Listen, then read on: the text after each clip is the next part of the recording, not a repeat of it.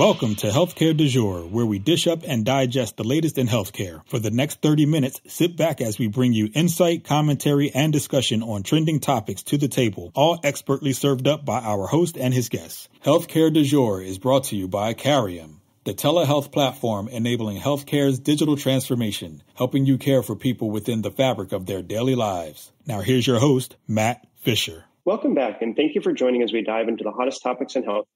I'm your host, Matt Fisher. On the menu today is Dr. Cynthia Brandt, CEO and President at the Lucille Packard Foundation for Children's Health. Cynthia, welcome to the show. Thank you so much, Matt. I'm so glad to join you. So, Cynthia, what I always like to do at the beginning of my discussion is give my guests a chance to provide more of an introduction in terms of who they are and what they do. So the floor is yours. Thank you. Well, let me start by just talking about the foundation, the Lucille Packard Foundation for Children's Health, where I'm CEO. We are just all in on maternal and child health. We support two really world-class institutions, the Lucille Packard Children's Hospital and also the School of Medicine at Stanford University. We also have a grant-making program where we're reaching out and trying to improve the system of care for kids with special healthcare needs. So for me, it was just a dream to get to come do this job. I've been here since 2018, and it brought together these two passions for me of changing healthcare, improving the lives of kids and moms and families, and philanthropy that I believe in so deeply. So I'm incredibly lucky to be here and so grateful. So I'm always interested to know, is this your first position in healthcare, or did you have a background in healthcare before? Let me say, when I was interviewing in 2018, that was a big question, because no, I have not worked in healthcare. We are an academic medical institution, and I have worked in higher education quite a bit before. So at Stanford and at a small, wonderful women's college in Oakland called Mills College. But I've also worked with scientists. So I was at the Smithsonian and worked with people doing incredible work in all kinds of different scientific disciplines. So one of the things that I said in this job is I have that kind of voracious appetite to learn about it. And yes, it'll be a steep learning curve for me to learn healthcare, but I'm extremely motivated to figure that out. And how have you found that learning curve to be now that you've been in the role for 4 years? It's humbling, right? Because learning about the clinical enterprise and even the business side of healthcare and hospitals, children's hospitals, understanding the economic model, that was all new for me. And then the discovery science and translational medicine piece that we represent and we raise money for is sort of endless learning. You're never done. And so it's pretty humbling. And we really work across our organization to know our faculty and know our clinical leaders and partner with them really closely and just realize we don't have to be the experts. We just need to know enough to really help our donors or potential donors connect with the faculty and program experts. So I've loved it. I've loved getting up to speed, and I will humbly say it's a long, long learning curve in this field. Yeah, and I don't know if you have to be humble to say that, because I think it's just the absolute truth of it. It's, in healthcare, I feel like you never stop learning, and you never stop having the opportunity to learn, because kind of, as you said, things are always changing. There's the science behind it where the understanding is evolving over time. And, frankly, to me, that makes it one of the most appealing industries to be in, because you can always find something new or be able to learn something new.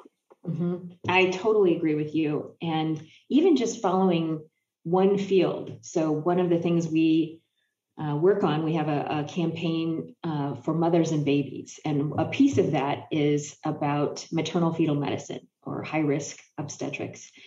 And just following that field and the different components of maternal fetal medicine, is like opening a world of potential and seeing the incredible discoveries that are being made right now, fetal therapy, for example, that just are mind-blowing. And so a constantly new frontier.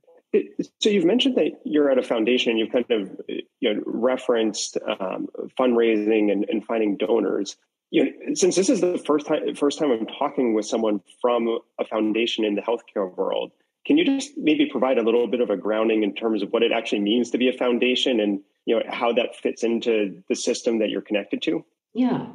So for nonprofit medical institutions, there's almost always a fundraising arm. Your listeners might know it as development or fundraising or philanthropy or advancement.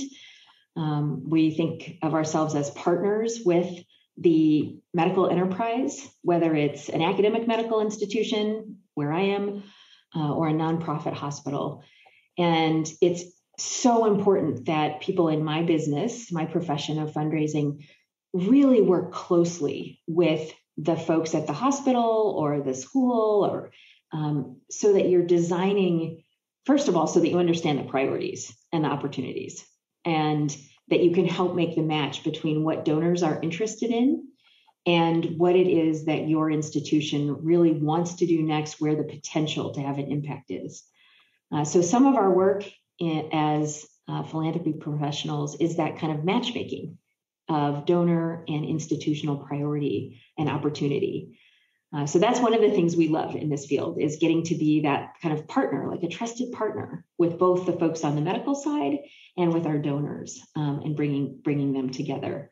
We also, I'm extremely passionate about creating really good business plans before you ask for a gift. So, for example, a gift to grow our program in one that philanthropy has really changed for us is inflammatory bowel disease.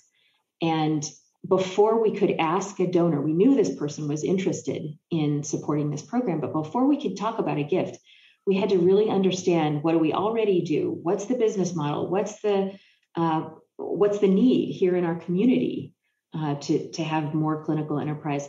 What are the opportunities on the research side to totally transform our understanding of, is it genetic causes? What's the inflammatory process? How could we intervene to help kids with IBD?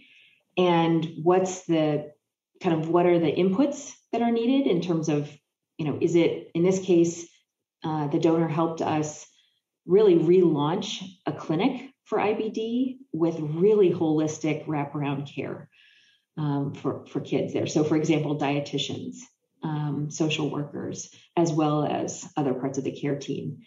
So understanding what was needed, building that business model, and then understanding on the research side, okay, is it that we need to recruit new people? The answer in our case was yes, some new scientists. And how can we harness the huge power of Stanford science to put behind this? So this gift included a seed grant program and a postdoc program, really that's about unlocking Stanford science and incentivizing people to turn their attention to this really important area. So that partnership was just essential in developing that and getting a really strong business plan to be able to go to a donor and really talk about a transformational gift. And it sounds like as you're talking about that business plan, it's really partnering with your affiliated institution. And, is it fair to say that you're helping to guide them to understand how they'll effectively utilize the funds that you're raising on their behalf? It's back and forth, for sure. And I would say part of the thing I try to help my partners in the hospital or the school understand is that philanthropy is a market business. So we can have things that we desperately want to do, clinical areas we want to expand, or research areas we want, or things that we want to take to clinical trial. And they can all be good and important and urgent and even potentially life-saving, and they still may not find a donor. And that it's a very hard thing for me and my team, and also for our partners on the medical side, because it feels so important and urgent. Everything does. So that's one of the things that I think is a big part of understanding working, if you're a physician or part of a care team or a hospital medical administrator, is understanding it's about the market fit. We have to find the things that are interesting to donors and that they want to have an impact on, that also fit what the hospital or, in my case, the School of Medicine want to do. So when you're trying to find that fit, are you starting with the donor side, the the institution side, or is it just a kind of a mix and match of both, depending on where you might get the information from first? So it's interesting. Different fundraising shops, meaning at different institutions, are better or more skilled or more experienced at those two ends. So our shop, before I arrived at our foundation, is so good at really crafting something for each donor. And they're gifts that absolutely fit hospital priorities, but it was really custom for each donor. And as we try to scale up and grow and reach more donors and raise more money to have a greater impact on our mission, we are learning and doing more where we develop a fundraising priority even before we know who the donor or donors will be. So and then there are other shops who are really good at that. They sort of pre-made a whole bunch of priorities, and that's what they're out talking about. And they're not as much listening to donors and following donor interest. I would say we're getting to be good at both, and that's the key to success. Yeah, I think being able to strike a balance between multiple interests that I'm not going to say are competing, because at the end of the day they're probably more aligned than not. But it's always good to have a balance as opposed to swinging too far in one direction or the other. Right. I totally agree with you. And having those conversations where you're saying, I know you really want to do X, like just a clinical trial, for example, and we want to do that, but it might take us a while to find the right donor. So let's talk about, here's some things we're hearing from donors that they're very interested in, that are relevant to your work, where we know you do some work. It's not the thing you're talking to us about, but let's talk about that too. And should we develop some of those into opportunities for people to make a gift? So the back and forth, as you say. Yeah, and actually, I have another kind of, I guess, foundational question that I think I should have asked a few minutes ago, which was, you've mentioned a few times that you're working with, the particular medical center that you're connected to. So is it typical that foundations are tied primarily to supporting one, healthcare institution, or is there the opportunity to provide funding or support to the broader community as well? Mm-hmm. That's a great question, something I'm really interested in, Matt. Most nonprofits, medical nonprofits, have a fundraising arm like ours, and it is that one-to-one, partnership. At the same time, there are all kinds of community organizations, national and international organizations dedicated to children's health. And I hope that people who are thinking about their philanthropy, and I want to be clear, when I say philanthropy, I mean your time, your expertise, as well as your financial resources. So when you're thinking about how can you make an impact with your time, your expertise, and your money, that you think about your community and you think about broader national or international needs as well. Sort of like you think of your investment portfolio. You want to be diversified. You want to try to make an impact on the same issue. I mean, I hope everybody supports children's health, but you want to do it in a bunch of different ways. So there are a number of organizations that are working at that more international level, for example. Yeah, so again, it kind of sounds like it's you find complementary pieces and to kind of explore for ways to support each other. A good example for us has been a long-term partnership from our School of Medicine and Packard Hospital with the March of Dimes. When the March of Dimes, they had a very long-term, at least a decade of investing in research on premature birth. And they established a number of centers at different academic medical institutions, kind of a network. And we were one of them, led by my colleague, Dr. David Stevenson, who's just a giant in the field of prematurity research and neonatology. And so he worked, with March of Dimes. He worked across the Stanford campus. He worked with these the other centers that the March of Dimes supported at other institutions to really catapult the field forward of understanding premature birth and figuring out how we can predict it, and how ultimately, of course, we can prevent it and mitigate the consequences of premature birth. So that's, I think, an awesome example of a well-known national or international organization, March of Dimes, really partnering with medical institutions and helping us build that network across multiple institutions in that partnership that you're talking about. No, I think, as you said, those connections are very interesting, and it's, you probably never know where they're necessarily going to come from. And for those of you just joining, I'm talking about Dr. Cynthia Brandt of the Lucille Packard Foundation for Children's Health. We've been kind of talking a lot about what does it actually mean to be a foundation and providing support to an affiliated organization. And Cynthia, I want to kind of pick up on something that you said a minute ago that, and I think it was a very important clarification that you made, which is that philanthropy is about more than just donating money. It's about, donating your expertise and time and other support. It's how, thinking about your foundation, how do you go about identifying the folks that you want to get involved, maybe for more than just, a monetary donation, but for, kind of that personal time or other form of commitment?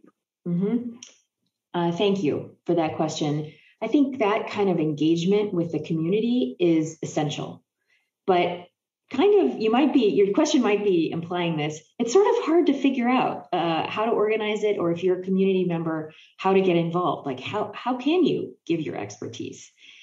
And so we have a number of different volunteer opportunities, some that are organized and run by the hospital itself. For example, they have a really robust program at Packard Hospital of a parent mentor program that we actually support from the foundation.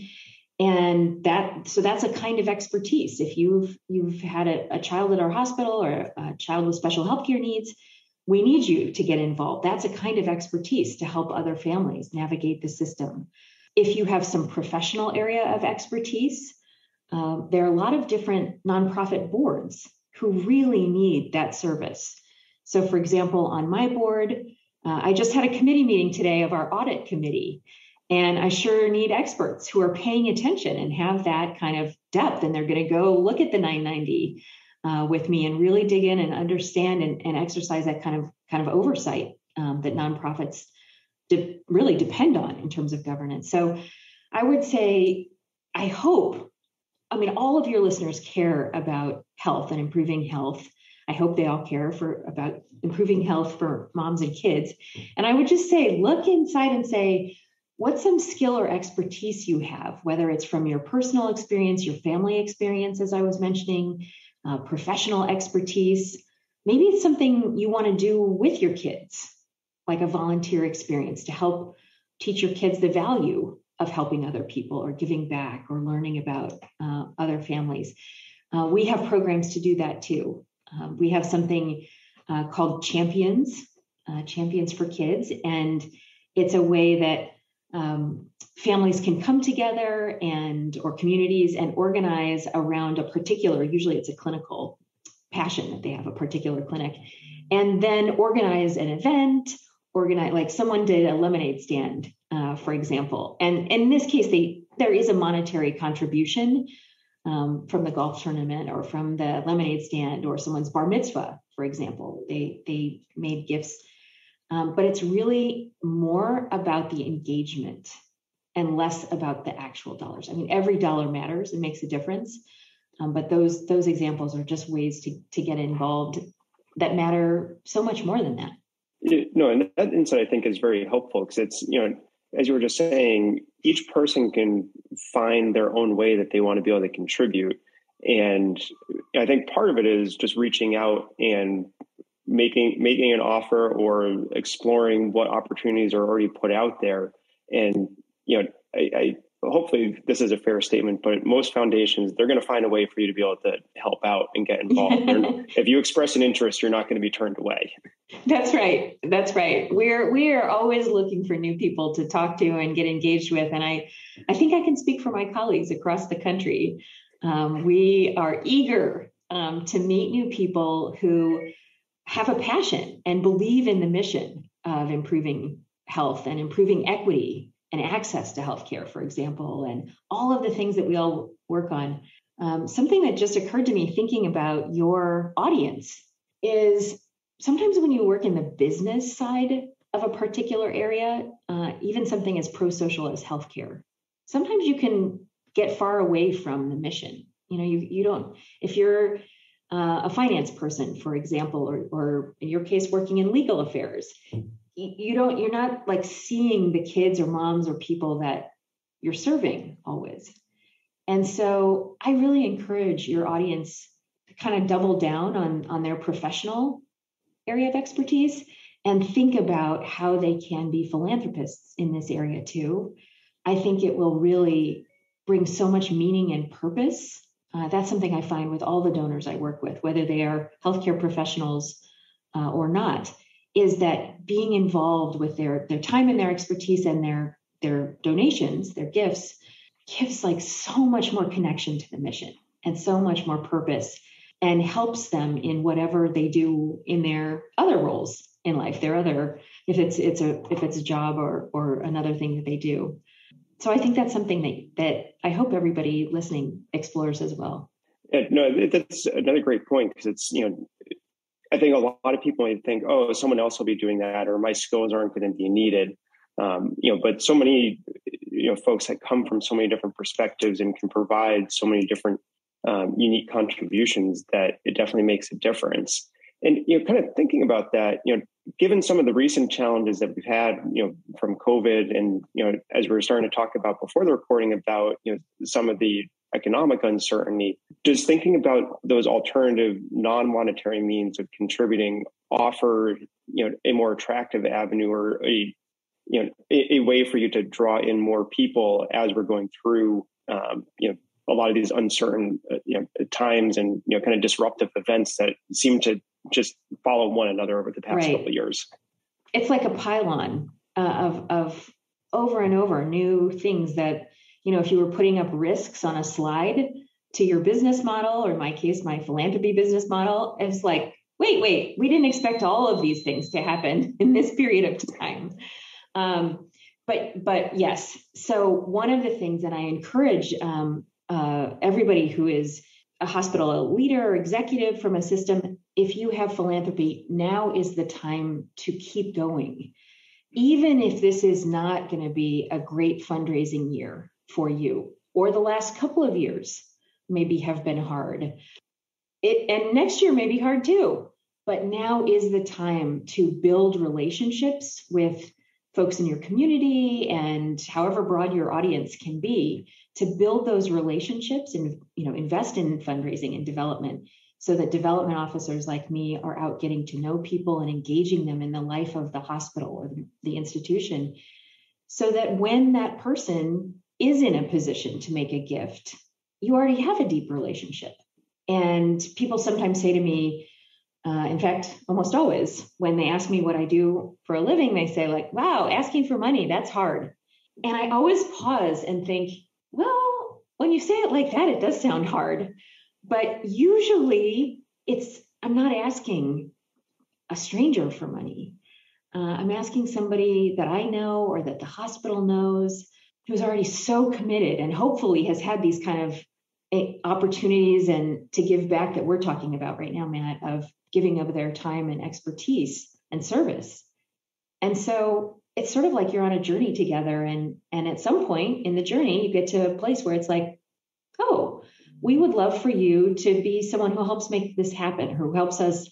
Philanthropy as a lever to make something new happen. Would you join us in that? And it's just the most natural conversation in the world to have with someone who's been doing these other things with the hospital. I was thinking of an example. We have a really creative group in our strategic communications team, and they're just thinking about all these things we're talking about, Matt. And they brought in a group of people, donors and potential donors, board members and potential board members for our foundation, to do a hackathon on how we do stewardship, meaning how do we take care of your gift and how do we tell you the impact that your gift is having. That's something we take very seriously in this business, the accountability to donors. But maybe we're doing it in a way that's kind of old school. And sure enough, these folks came in with all kinds. These are people with industry expertise, some folks who work in social media kinds of, or communications for in a for-profit setting, other people who are donors, and just gave us all this feedback. Like, we want it to be real, give us authentic, help us connect. If we support a physician or a lab or a postdoc or a clinic, help us connect for real. And again, it's getting to that like source of meaning and purpose that people are seeking in their lives. But having that kind of like, don't give me a written report that's 30 pages long. Give me a connection.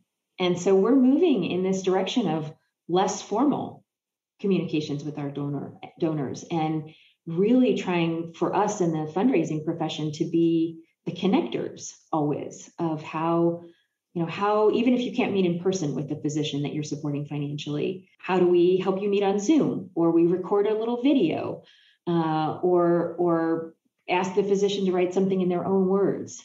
So it sounds so authentic and real and makes that connection. So that's just one example of outside expertise coming in and perspectives. It was like a pop-up.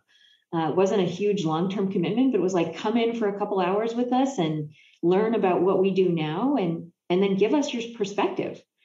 And we've circled back with some of those folks to keep testing, like, oh, we're trying this. What do you think about this?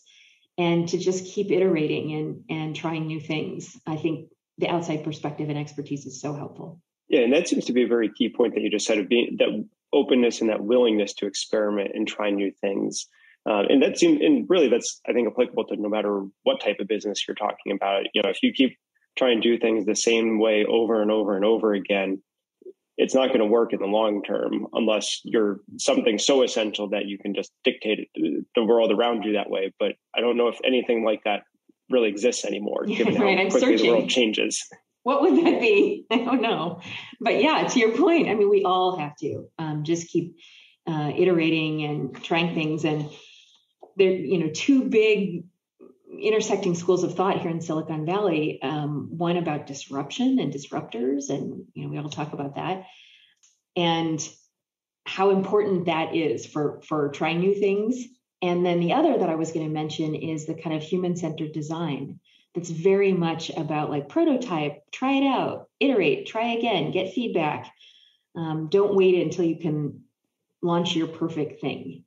Instead, you're never going to get to the end. You're just going to keep making incremental improvements. That's been really influential for me in my leadership and how we try to guide our organization. Yeah, no, I think that's a great perspective. And unfortunately, it's also how we're going to have to end it, because believe it or not, we're already out of time. Oh my gosh. Yeah, I want to thank my guest, Dr. Cynthia Brandt, for a great conversation today. Thank you so much, Matt. And I'm so glad to be here and have a chance to bring a message about philanthropy to all of your listeners. Yeah, no, thank you. And thank you to everyone listening. Keep the dialogue going and connect with me at #HCDEJURE. I'm Matt Fisher. Until next time.